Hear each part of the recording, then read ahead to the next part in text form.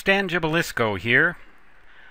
Let's look at the concept of phase in an alternating current sine wave and how phase can be represented as a vector quantity that rotates around and around and around. There's a useful purpose for that in engineering and in physics.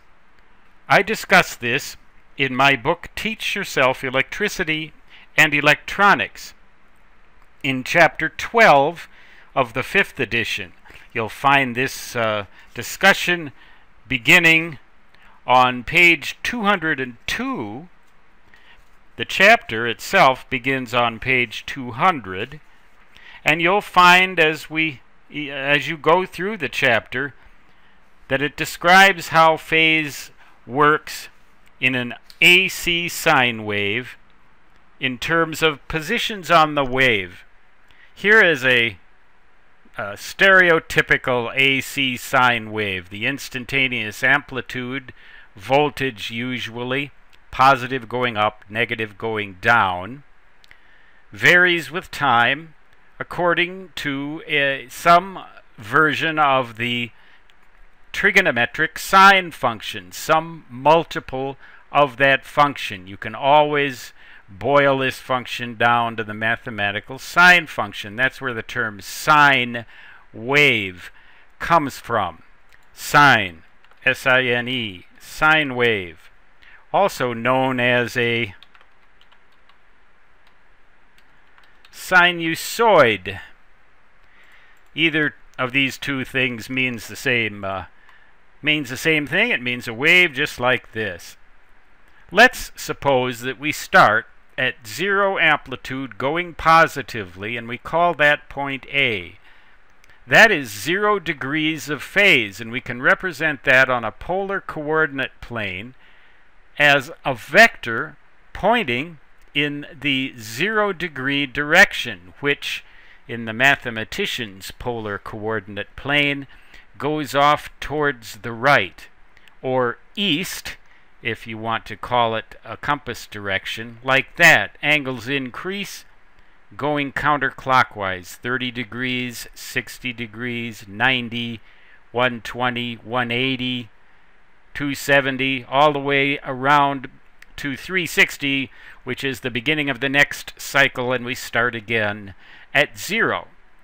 So this vector A represents the wave at this point. Now, why is the vector a certain length even though this amplitude is 0? Well, we'll get to that in a minute. The length of the vectors in this coordinate plane, they're all the same, and they all represent the maximum instantaneous amplitude, which occurs here at point B, which is 1/4 of the way through the cycle, or 90 degrees. That coincides in this drawing here to the vector B pointing straight up, 90 degrees. So as we move along the curve from A to B, this vector maintains its length, but it rotates counterclockwise at a constant angular speed until we get to the 90 degree point. That instantaneous amplitude right there is what determines the length of the vector. The frequency of this wave, how fast it alternates, determines how fast this vector goes around and around. After we pass point B and we continue along the curve to the half cycle point, we reach point C, 180 degrees of phase.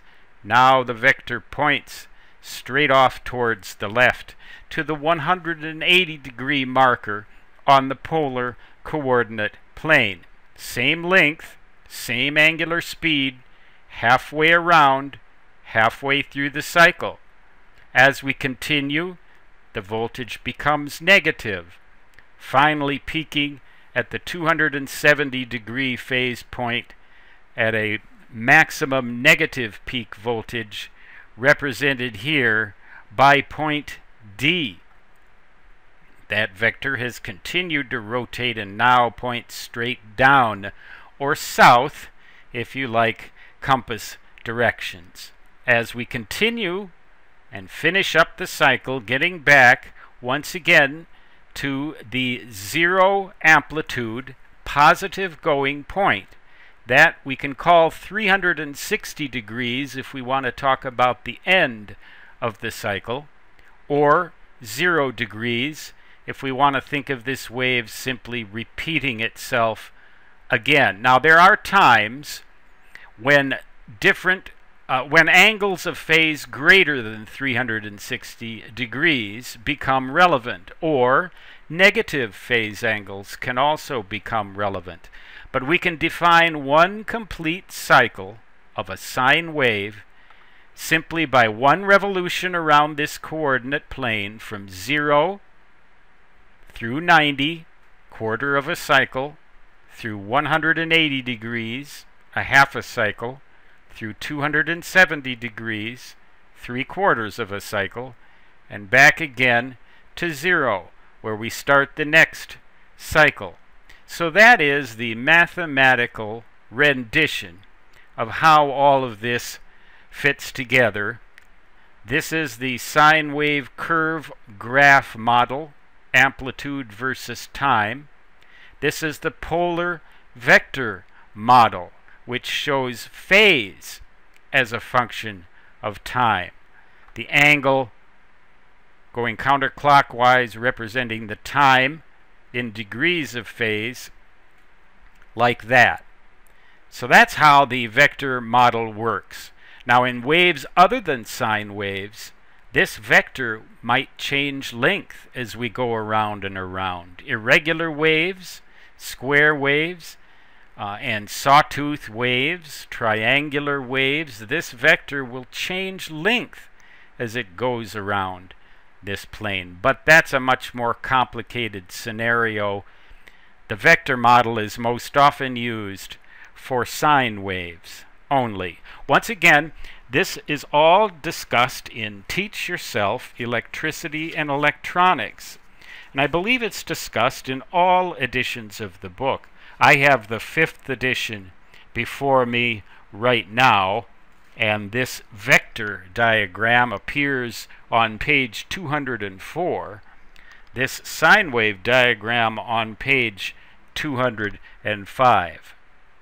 Hope that helps you understand this concept and you can move forward with alternating current theory. Stan Jabalisco, signing off.